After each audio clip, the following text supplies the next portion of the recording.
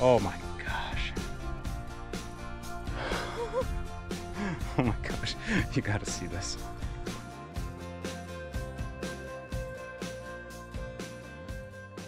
So we took our time getting up this morning. We had no rush. We didn't have to pack down the tent for once, which was a nice treat. Super nice.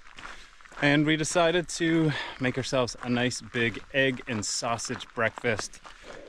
Well, Jess did all the cooking. I just enjoyed it with our fantastic view of the mountains. Campers were stopping by last night and saying, wow, you're gonna have a great view in the morning. And we did. The sun came right up over those mountains right at us. It was fantastic. Just a wicked day. And today is our anniversary, so couldn't ask for anything better. Absolutely. We decided to come out to the Tablelands, which is actually can be a short little hike. We turned it into a little bit longer, because we always like to stop for a picnic.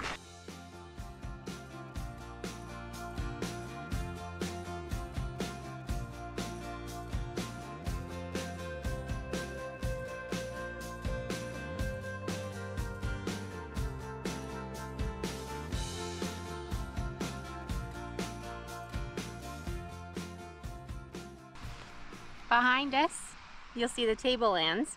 Just absolutely wild, so unique. It really is incredible. And I don't know what direction that is, but we're just seeing the mountains of Gros Morne, and it's just... We have a 360-degree view all the way around us. The rocks below us are absolutely stunning. Like, just the geology and the history here is phenomenal. So we couldn't resist the urge but to stop and have some lunch and just take some time to absolutely soak all of this in. Like, seriously, seriously, check out this view behind us. Like, the view in front of us is just as crazy. We have a babbling brook kind of river running down the middle of this giant gorge here. It's fantastic. Like, I can't get over it. The weather today is perfect. The temperature is not too hot. There's a nice breeze. Like, finally everything's coming together. So grateful to have a day of no rain. Yeah.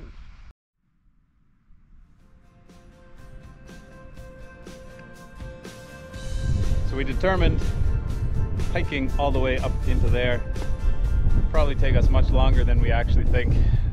It's very deceiving how far stuff is.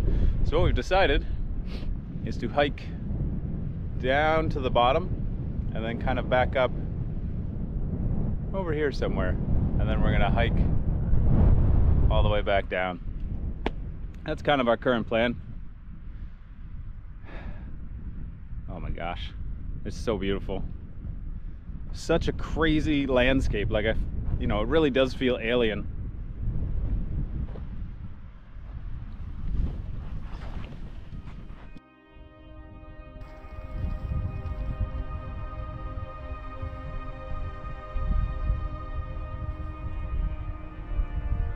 Decided to hike up a little higher. Jess is way the heck down there. I don't know if you can pick her out. She's a little tiny speck down there. Let's try and zoom in here for you. Way down here.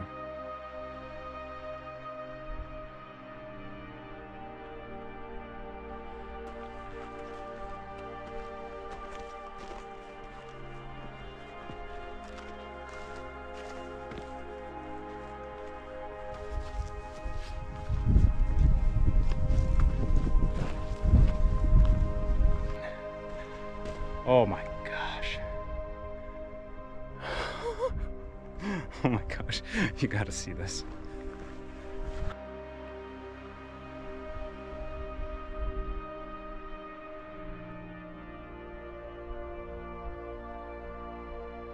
All right, now the fun part. Back down the mountain.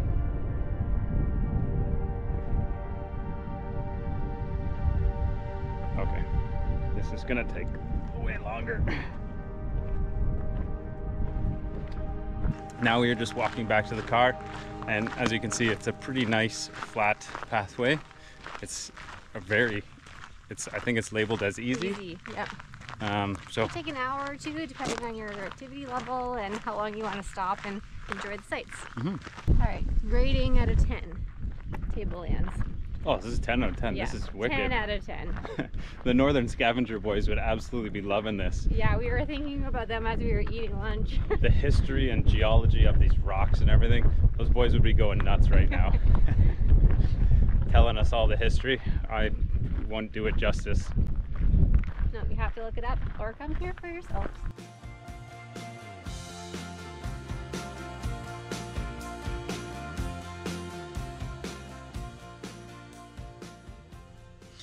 Well, that was a full day. The sun is just about to set behind the tree line there. We spent the day hiking the Tablelands, which is absolutely insane, and then went and learned all about the Tablelands and the rock and the history at the Discovery Center. Very educational. I absolutely love learning about the history and everything like that. Just sitting down to some hot dogs now with this insane view. Once again, just absolutely blown away every time we look out at the mountains. Probably just gonna sit back and enjoy the view and climb into bed. Last night it got pretty chilly, so we're expecting the same thing again tonight. So just gonna bundle up, get cozy in the tent, and call it a night. Okay, quintessential camping meal, hot dogs. It's not camping until you have hot dogs. This is true. Day 6, early in the morning, thought we'd get up, get going, go for a hike. This one's right at the Lomond Campground area, just a short kind of walk down the road. It is the Lomond River hike. The trail is 8 kilometers and it's expected to take 2 to 3 hours. Lomond River. Follow this trail as it traces its way through the sheltered valley of the Lomond River, where trees grow taller than anywhere else in the park. Beneath the mature forest canopy, you'll find quiet peacefulness and views of the river and its forested slopes. So our campground was somewhere down here. We just hiked down the road. We're now here. We're gonna hike along the Lomond River. We get to a lookout over here.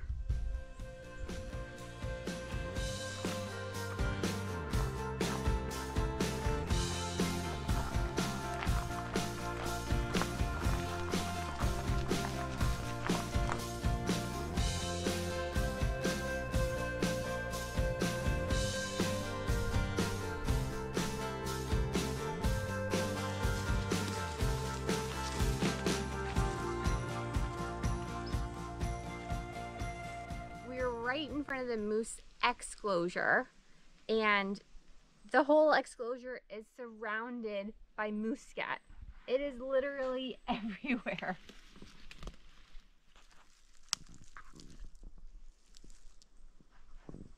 We're about 20 minutes into the trail. Not really quite sure where to go from here though. The trail has been quite overgrown. Yeah. Lots and lots of moose droppings. Right at the beginning there's actually a moose exclosure. I believe that's where this is located. I'll have to look that up later and make sure that's what that was. But it's this big fenced off area where moose can't get to. It's like a science experiment, I believe. Yeah, and it's to show visitors how the forest would look if moose weren't around. So yeah, you can see how much bigger the trees and shrubs are in that exclosure. So the moose can't get in there to eat any of it. Yeah. So it's really interesting to see how much moose affect the area that they live in. So now, We'll continue down this way. we're trying to figure out where to go. I'm thinking this way.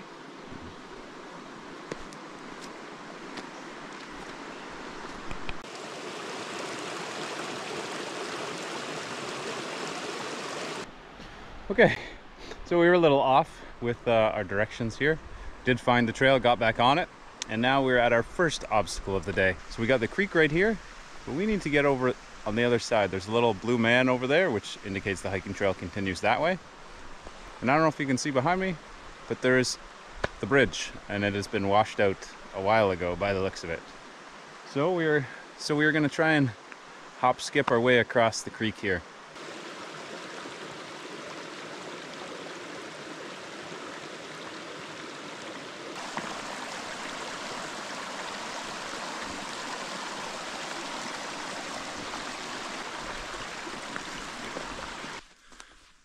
Well, so far this trail's been quite overgrown, quite muddy, and poorly marked. It's tough to compare any trail to the Tablelands that we did yesterday, but this one gets so far like a 1 out of 10, really. It's pretty, it is nice, and you get to see a little bit of the ocean at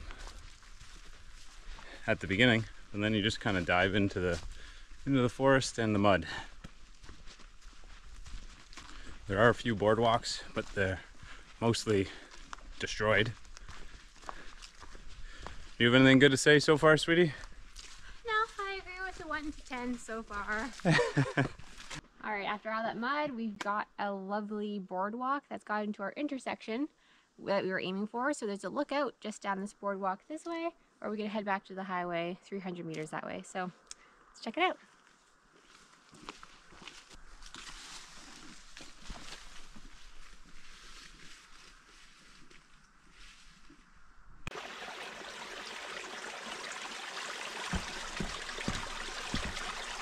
We've done 4 kilometers so far, so we've done half of the trail. It is completely overgrown, covered in mud, and not well marked. And to be honest, there's not a whole hell of a lot to see. Coming from the Tablelands yesterday, where we were just like awestruck the entire time, this was pretty standard trail, nothing too exciting. And you know, we hiked out to the lookout point, which is an additional 300 meters, and again, lovely, but it did not increase our 1 out of 10 trail rating. As far as lookouts go, yeah, normally lookouts are from like a lookout point up high. We're right down ground level with the river. Died. We did see a grouse or something along those lines just a few minutes ago across the trail, which was kind of neat. The first bit of wildlife that we've really seen out here in Newfoundland so far. So that gives it maybe a boost, maybe a 1.5 to a 2, just because we saw a little bit of wildlife. And there was a lot of moose scat, so that had our hopes up that we might, you know, spook up a moose or something along the way. But it is now starting to spit, and yeah, we're going to decide how we want to get back. We have 2 options at the moment. We can do the trail we just did, or we could hike out and just take the road back to the Lomond Campground. So essentially an 1.5 hours it's going to take us to get back along the exact same trail that we took to get here, which, as we said, wasn't that stunning. If there was some more lookouts and stuff along the way, 100%. Yeah. The other option is head back to a different parking lot where a separate trail starts, which I believe is called Stuckless Pond. It's an even longer trail, so we're not going to attempt that today. We'd like to get back for lunch, but then we can take the road back. So it'll probably take us an 1.5 hours of maybe walking along a road too, I'm not sure, but yeah, just as equal of opportunity to see a moose along the road or any wildlife as well. So yeah, exactly.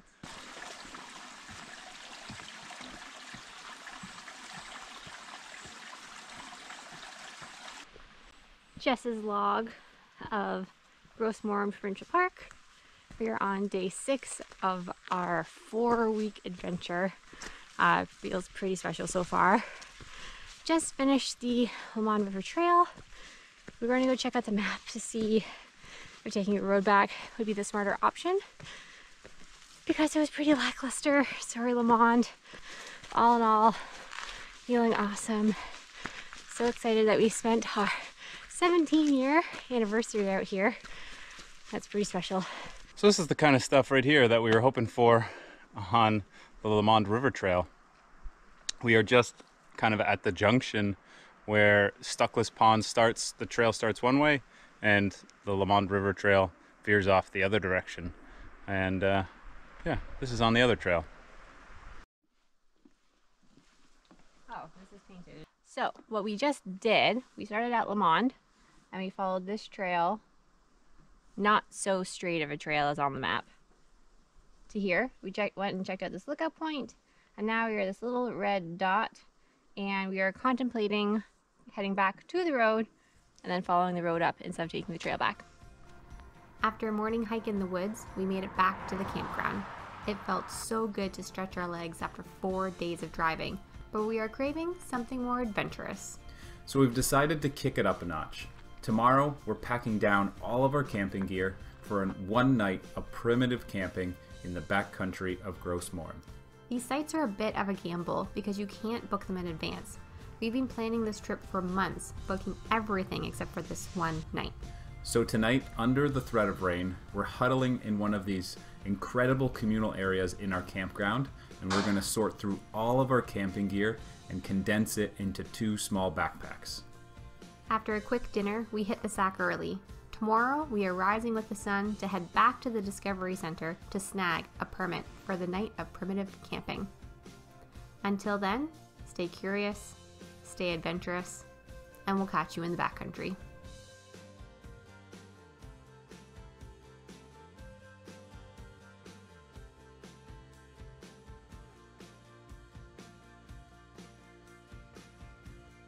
That's right. Wow.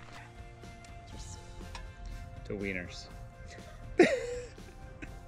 And then checked out the Adventure Center? Discovery. It's actually bringing a tear to my eye, but I think it's just the wind.